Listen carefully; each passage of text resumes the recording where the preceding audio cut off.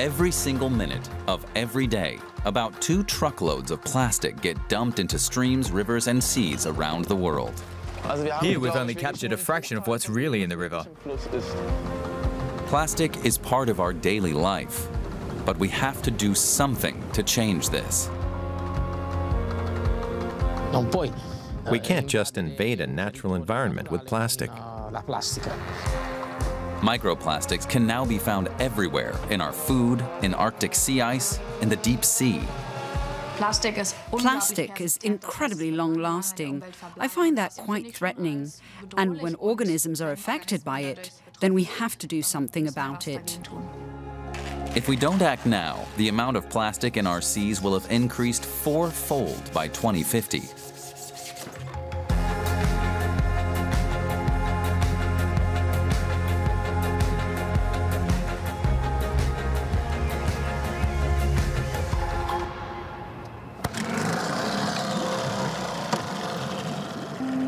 Come rain or shine, Ciccio Marangione heads out onto the Mar Piccolo, just like his forefathers. This small sea basin connected to the Mediterranean is his stamping ground.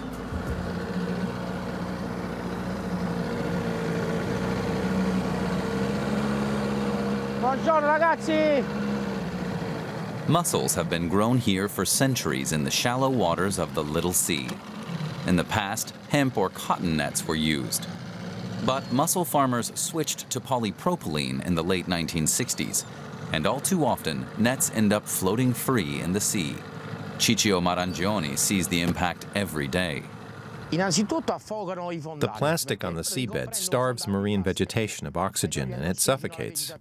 The effect on the environment is severe. The sea is like a mama. It's brimming with love. But when a child doesn't behave well, she still loves them. But she doesn't respect them as much as a kind one.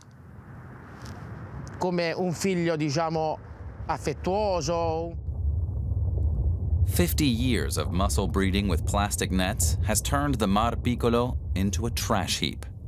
Every year, ghost nets measuring an area of 78,000 square kilometers, the same size as the Czech Republic, end up floating in our seas. Mussels grow in tubular polypropylene nets. Over time, saltwater, sun, and friction break down the plastic, but it can take 450 years to completely decompose, and toxic substances get released. The 49-year-old is no longer prepared to be a part of that. He's been taking part in a scientific experiment since 2021 and only uses nets made from madder B, a bioplastic based on maize starch.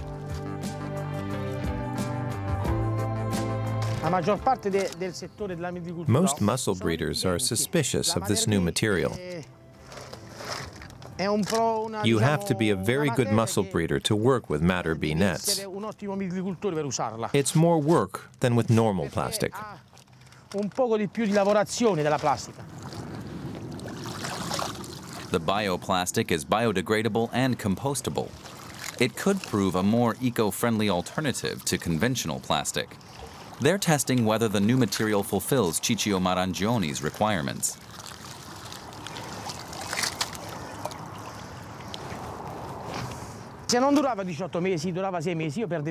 If these nets had only lasted 6 rather than 18 months, then I would have lost my entire mussel harvest. I took a big risk. I've invested my time and energy in this endeavor for the sake of the environment. Ghost nets made from plastic often end up as death traps, killing creatures, impacting entire submarine habitats, destroying biodiversity. The people who live from and with the sea have first-hand experience of that. That's why nets made of new materials are being tested in Europe and Asia. Marine biologist Chiara Giomi is testing bioplastic and its environmental impact. After all, many of us eat this seafood.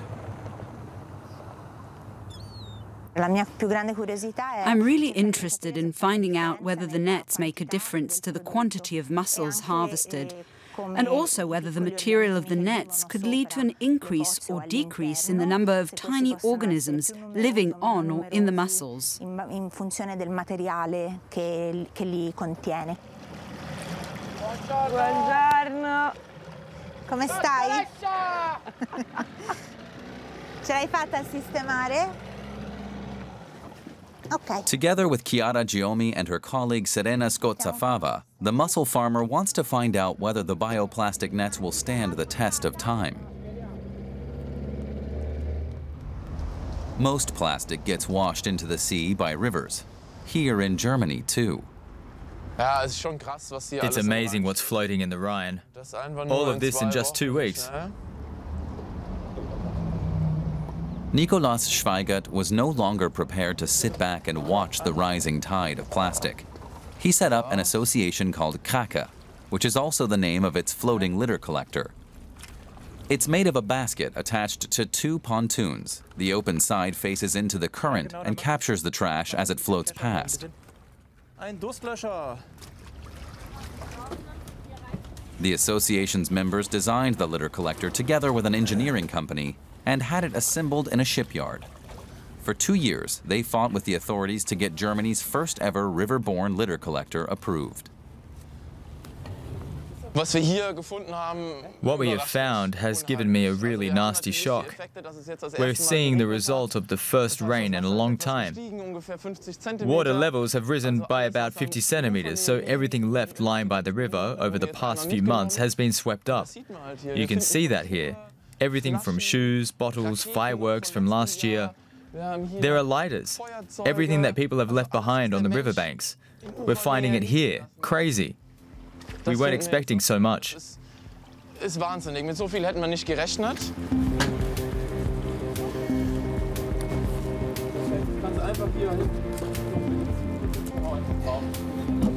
As well as a lot of hard work and conviction, 160,000 euros of donations have been invested in the litter collector, which has to be emptied every 2 weeks by the volunteers. Our trash collector is about 3 meters wide, but the river measures about 200 meters across at this point. So there's a lot of trash that just goes floating past, and I think that we should be worried. We don't have any kind of control of what's floating past every day in the Rhine, of how much trash there is there. Whatever the environmental activists don't retrieve from the river ends up in the sea. It's estimated that the Rhine washes about a metric ton of plastic into the North Sea every day. Some of it can hardly be seen with the naked eye. Look, plastic granules everywhere. Biologist Leandra Hamann is conducting research in this field, but she wanted to do more. She decided to get involved with the Rhine litter collector in her spare time. This is just a normal piece of wood and a feather, but there's a lot of microplastic on them. That's because these things collect on the surface and microplastics also float to the surface. You can even see what kind of microplastic it is, and that's pretty rare. These are plastic pellets. They're used to produce plastic products, and sometimes they get lost by accident, from ships, containers, or sacks that split during transport, and the pellets get lost. Or during production, when the factories are cleaned, they go down the drain. To be honest, I wouldn't have expected there to be so much microplastic. The litter collector has been given a 1-year permit. The members want to use this time to collect information about the quantity and type of trash in the Rhine. There's no data of this kind at present. The volunteers sort the trash according to specific criteria.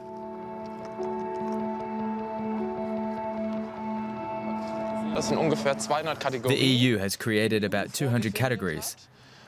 Many litter collecting associations sort the trash according to those categories. It allows different regions to be compared. We enter the data into an app and it's fed directly into a large database. Ultimately, it allows us to link it with water levels, weather conditions, etc., and helps us gauge what's in the river at what particular time. Leandra Hamann from the University of Bonn is evaluating the findings in a long-term study. She's especially interested in the microplastics washed into the Rhine litter collector. An estimated 330,000 tons of microplastics escape into the environment in Germany each year. That's about 4 kilograms per capita. Reliable data about the quantity and type of microplastic found in rivers is a valuable political instrument. Pollution can only be curbed if limits are introduced for microplastics. Some microplastics are a lot smaller than this. They're there, but we can't see them. I'd say that once microplastics get into the environment, it's too late. So it's really important that we start at source and look where they're being created and how they're getting into the environment, and then take measures to reduce that. Up to now, the microparticles have ended up in the litter collector more or less by chance. Leandra Hamann is working on a system intended to filter out microplastics. This group of friends love the sea, but are themselves part of the plastic problem. Thomas Servetti dives and surfs. We surfers feel very connected to the sea. It's our playground. At the same time, we also add to the pollution, even if we're not always aware of it. Everything we use is petroleum-based. Our surfboards, the leash that connects us to our boards, our wetsuits, the wax, and all the other accessories. And they're often produced on the other side of the planet.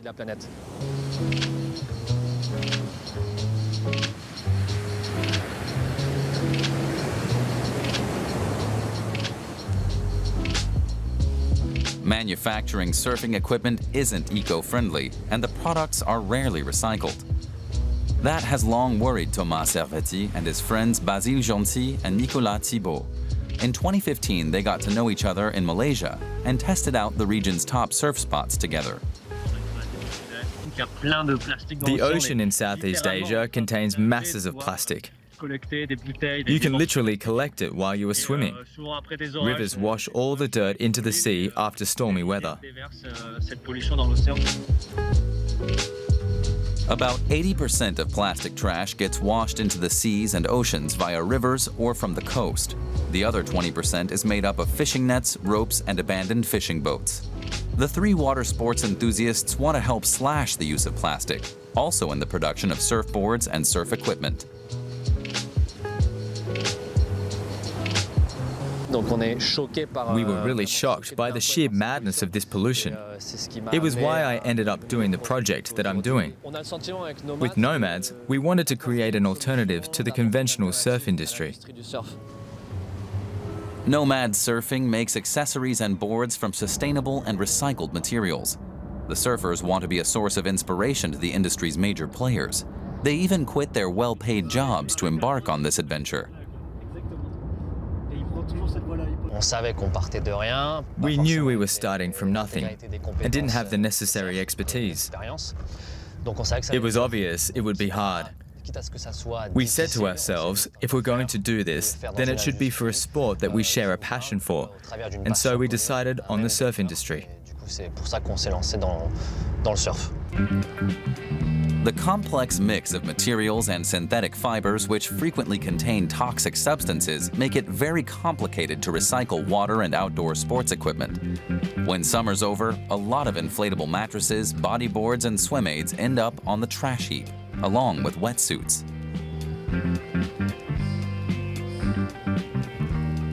The entrepreneurs see them as a potential raw material. They've put out a box for old wetsuits in a branch of a major sports chain. When wetsuit fabric gets recycled, it can lose its durability and become porous. New technologies are needed. But Nicolas Thibault knows from working for big companies that they prefer to use fresh materials. It costs money to process waste products. It takes a very long time to change an industrial process. We can do that a lot more quickly. We're already producing 500 surf leashes a day. Our advantage is that we're very agile in contrast to the industry giants. The pioneers are proving that it is possible to recycle wetsuit fabric and showing the big names how it's done. We're cutting out rectangular areas like this, which we use to produce new surf equipment, like leashes, for example. That's the item that keeps the board and the surfer connected. Good recycling ideas are vital. Only 9% of plastic worldwide gets recycled, 19% is incinerated, 50% ends up on the trash heap, 22% is illegally dumped.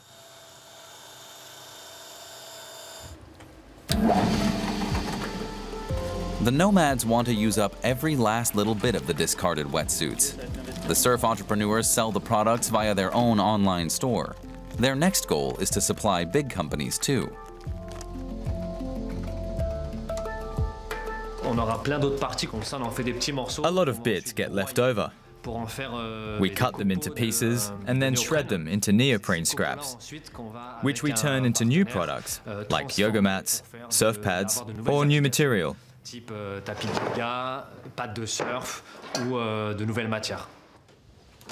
The traction pads are produced via a secret process from a mixture of those wetsuit scraps and adhesive. That is the prototype of a surf pad made from recycled neoprene. We have to refine this model before we can market it. We're also developing surf pads made from recycled flip-flops. The only problem is ensuring their durability. For us, it's crucial to stop microparticles getting shed into the sea. They are well on their way to being able to completely recycle old wetsuits. Now they have to sell the idea of their traction pads to a sports equipment company to help protect our oceans.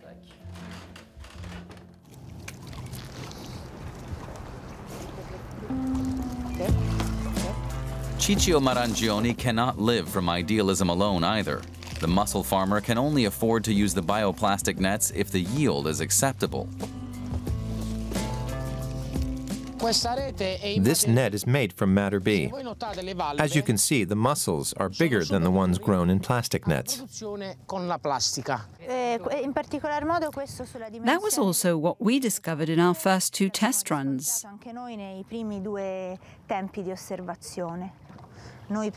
We measure the size, the length, breadth and weight of the shells and the flesh. We found that mussels bred in madder B nets grow bigger and more quickly compared to those in polypropylene. In the experiment, we had control groups growing in polypropylene at the same time in the same environment.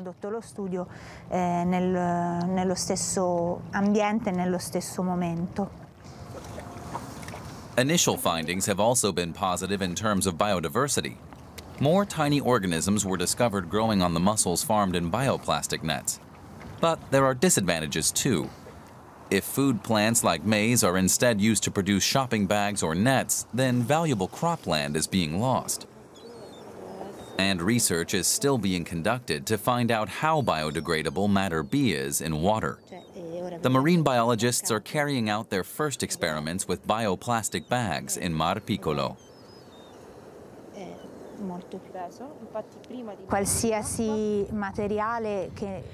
Every type of material that doesn't belong to the natural environment has some kind of impact. But we hope that plant-based materials have less of an impact on the marine environment. They might be broken down more quickly. For example, in fish's stomachs. Ciccio Marangioni has been working with nets made from madder B for about 2 years now. In comparison to plastic, madder B is very weak. It begins to break down after being in water for 18 months. That means the fish can free themselves from the nets. With plastic, that's not the case. You can't pull it apart, no matter how hard you try. The researchers' experiments show that madder B does decompose in water more quickly than normal plastic. But fishers and mussel farmers will need a material that is both strong enough and biodegradable. This type of net can only be used here at the moment. The material will have to be developed and made more robust for farming in the open sea. What works here in these sheltered waters by Taranto doesn't work everywhere, but it is being tested elsewhere. Plastic should be stopped from getting into water in the first place, including via our drainage system. Biologist Leandra Hamann is developing a filtration system inspired by sea squirts, flamingos, and mackerel. I'm looking at how they filter water, at the morphology of their mouths, which enables them to remove their food from water. And I'm abstracting those ideas technologically so that hopefully at some point a washing machine filter will exist that can retain the microplastics shed from our clothes.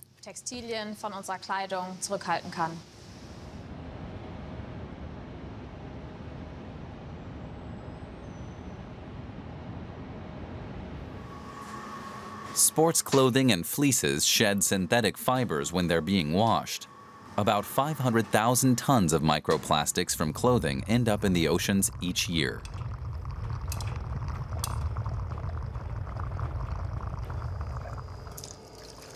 In Germany, those particles are largely removed during the wastewater treatment process, but up to 90% of them remain in the effluent sludge that's frequently used as fertilizer.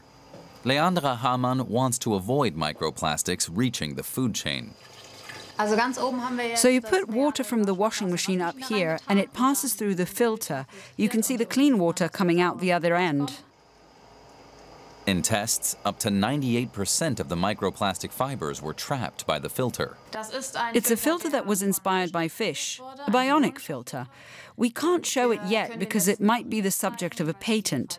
But you could, in principle, replicate this fish filter mechanism and consider whether it could be used more broadly to tackle the microplastics problem. For example, in sections of road where a lot of microplastics get shed from tires. Particles from tire wear represents the single largest source of environmental microplastics pollution in Germany, nearly a kilogram per person per year.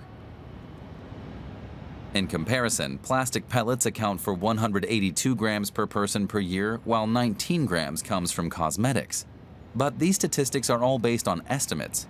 In the future, real figures should show how important it is to act swiftly to protect our rivers and seas. Leandra Hamann could provide the necessary information with her filtration technique. The filter we've developed could also be used to filter microplastics here, probably just for monitoring purposes, to see the volume of microplastics present in the Rhine. I think it would be relatively simple to install here. It's not that big. It could be left to run for a certain time, and then we could check what was trapped in the filter. The aim of the KRAKE litter collector is to ensure that measures and laws are adopted to stem the plastic tide. In the meantime, it's helping to make the Rhine that little bit cleaner.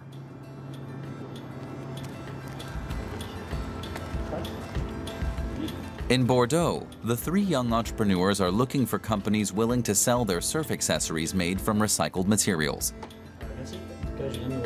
The French surf brand Oxbow has expressed an interest in their surf pads.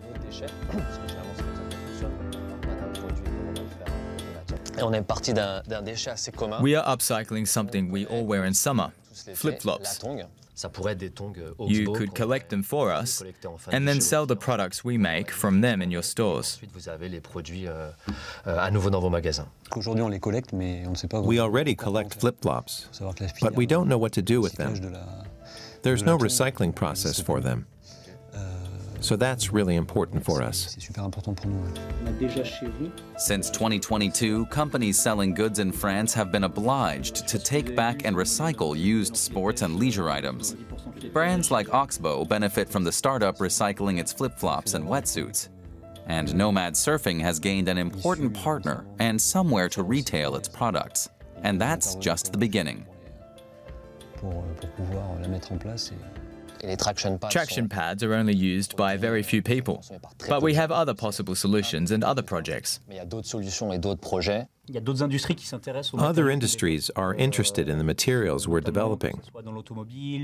Automakers, boat makers, and interior designers should already be offering their customers high-tech upcycled or recycled materials.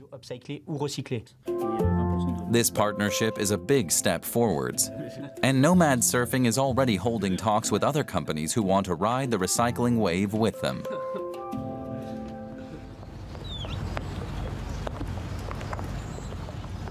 Mussel producer and wholesaler Franco D'Andrea also wants to switch away from plastic. But he farms on the open sea.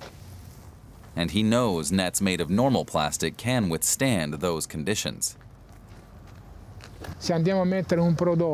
If we farmed mussels in a net made of bioplastics, then the entire harvest could be lost after 3 or 4 months. I can't listen to my heart. I bear responsibility for 10 families who need to put food on their table. They have to pay their taxes and bills. But we're trying to come up with a good compromise.